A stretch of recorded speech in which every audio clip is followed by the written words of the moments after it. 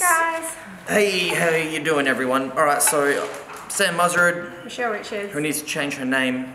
Yeah, we'll get there. Because you're my wife, you should see Muzzard. It's not fair that women have to do it. They have to change so many documents and cards and... They could have done it when you were there last, because then you'd have the same name as Rylan. She was over there in the playpen. Anyway, we've got something interesting to talk about today. I don't know if you guys do follow Michelle Richards, should be Muzzard, on Facebook or Instagram, you would then know that she recently had her breast implants removed. Yay. It's been 17 days. Yeah, it's flown. Post-surgery. So how are you feeling? Recovery's going really well. Surprisingly... It was day surgery. It was day surgery. I was, in and out. Even that day I felt pretty good. Yeah, I picked you up, you had some drains hanging out. Yeah. Pain-wise, it wasn't so bad. I didn't really take any... Well, I didn't take any pain medication. And even now, besides that stitching that's healing, half the time I forget that I even had surgery. Yeah. All right, so I've written a list of questions to ask Michelle, which you might be interested about. And then, it's good to know. Why did you want them out? I became aware of, the health side effects that can come with breast implants halfway through my pregnancy with Rylan. I had a girlfriend that connected me to a community of women who have all believe that they're suffering from breast implant illness. So that inspired me to look further into it. And I'm very much a facts science sort of person, so I like to know, why would these implants be causing, sickness and illness? And I think the more I sort of looked into it and realised, well, really they are foreign things implanted in our chest. How long were they in? That slot that you had removed. Yeah. You've had one lot before. Yeah. So I think when were they first put in? So I first got implants at 22. And now you're 31. Yeah. So, my old lady. So about 9 years I've had implants for. All right. So how long did those first lot were in for? For 3 years. Okay. And then you've had the second lot. Yeah.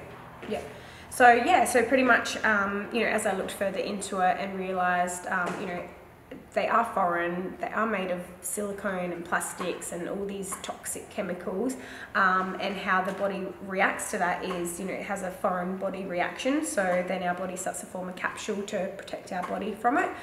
So really why the body's so busy your body doing makes that capsule. So that's our immune system reacting to something foreign. So while our body's busy spending all this energy, forming this capsule around the implant and, attacking it, when we're then exposed to other things like, colds or bacterias or, parasites or anything like that, those things can really take hold of our body because that immune defense is a bit depleted from being really busy, dealing with this other foreign body. And then that's, what can make women more susceptible to lots of other health problems.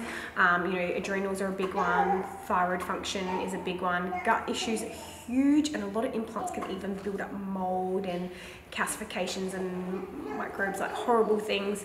And I've seen heaps of women's implants removed and they've got mold and horrible things in them. So so I think the more I looked into it, I think it actually frightened me, and I just didn't want to live with what if this did cause me, or already probably was a reason for some health issues that I felt like were starting to come on. I just didn't want to sit around and find out. And really, I'm really looking forward to, pregnancy number 2, when that happens. The reason I did it so quickly, once I stopped breastfeeding, is because I wanted to make sure I gave my body a bit of time to detox from them, allowing everything to heal.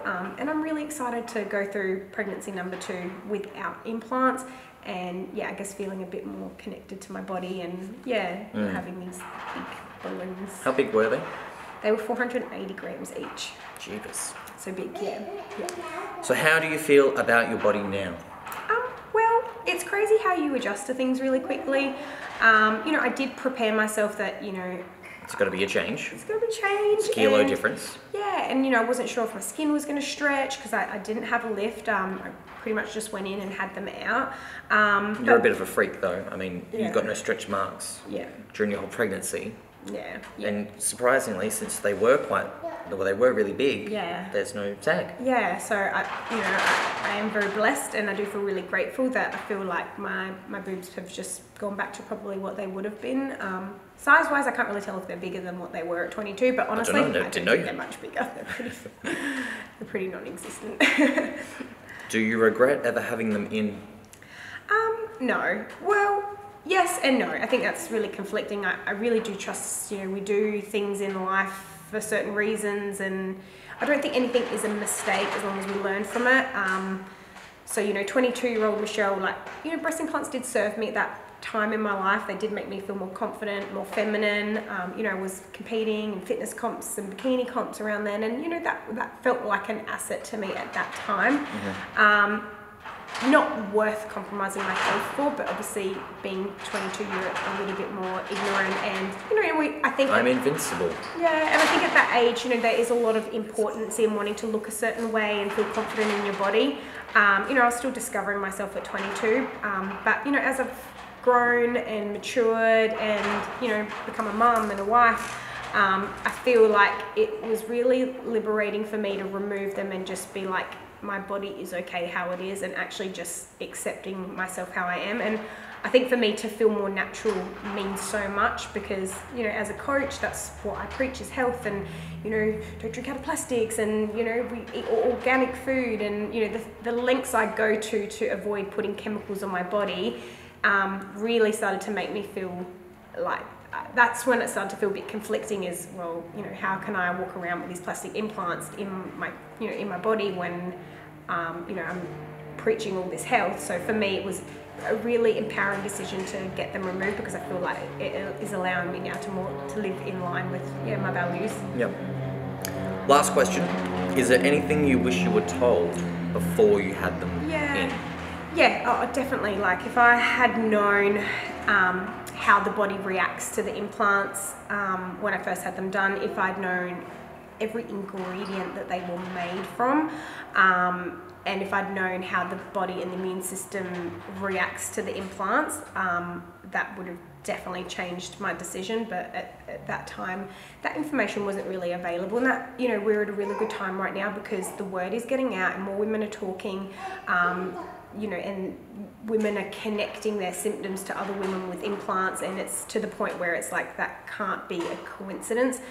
So many women are suffering from the same health symptoms and all have implants in common. So I think because that voice is getting out there and spreading, more women are becoming informed. Like, already I've had women messaging me saying they were thinking about having implants, and since they read my post or investigated further, they're like, not going to go ahead with it. Other women who've got implants who are connecting with those symptoms, who've reached out to me, who are now putting the dots together. Yeah, it's... Did we mention the symptoms? Did you mention? Yeah, so some of the more common ones are adrenal issues, immune system being a bit depleted, so more susceptible to getting sick all the time. Gut issues are a really big one, because your gut can't fight things as well when you're, trying to fight something else. Yeah, exactly. And because the implants can have all the yucky microbes on it as well, or the pathogens growing in it. And thyroid, wasn't it? Thyroid's a really big one, which generally is, once the adrenal glands, fatigue, then we start to see the thyroid starts to drop as well. Foggy vision, foggy thinking, hair falling out, so thinning of hair, the symptoms like hot night sweats is a really big one as well, hormone disruption. So honestly, the list really does go on, and a lot of women will tick a lot of those boxes. The things that I noticed with myself was white blood cell count was getting really low, so generally when your body's been fighting something chronically, and thyroid, which is not uncommon after pregnancy, but I can see that my thyroid, so my brain's trying to stimulate to produce more thyroid hormone because my levels are dropping. So that can also be a sign of, so moving towards that hypothyroidism. And gut issues are something I have battled with at younger years as well, which I'm still treating at the moment. So I do tick a lot of boxes, and my vision is not as good as it used to be. So I'm really excited to see over these next couple of months how things improve, and running further lab testing and further blood testing. Yeah, because I feel like, you know, just removing these is already gonna, you know, allow my body to heal a lot more. Cool. Well, that covers it, what I've written down. Yeah, covered a bit, so If you have any questions, please reach out. Yeah, Yep. yeah. Follow on Facebook or Instagram, Or shoot them to through her the base there. page, yeah. Your YouTube channel thingy. Yeah, we'd love to hear from you. If anyone's got any questions, yeah, we'd love to get the word out there. All right, cool. We'll leave it there. Thanks, guys. Thanks for listening. Stay humble and don't be numb. And the stop button is